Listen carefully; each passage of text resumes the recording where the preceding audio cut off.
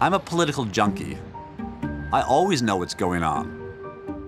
But with this election, there's a new voice on the scene. Our plan will put America first.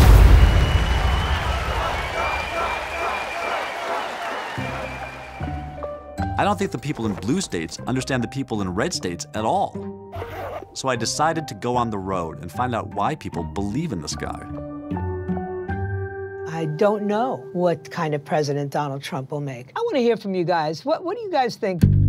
I never heard anybody talk about illegal immigration like he has. Why do you have a lock in your house? You don't let people in there that you don't know? I want to know who's here. What Obama has done with tearing down the police, it's despicable to me. I think Mr. Trump will defend the country. Hillary has done said her first day in office that she wants to do away with our Second Amendment rights. I've seen the people that I know in West Virginia that are out of work. Freddie, how long you been out of work now? Almost 2 years. Mr. Trump says things that a lot of America is thinking. This will be the beginning of a new start for a great America. When I started, I didn't understand. America was the greatest country ever in the history of the world, and that came out of adversity.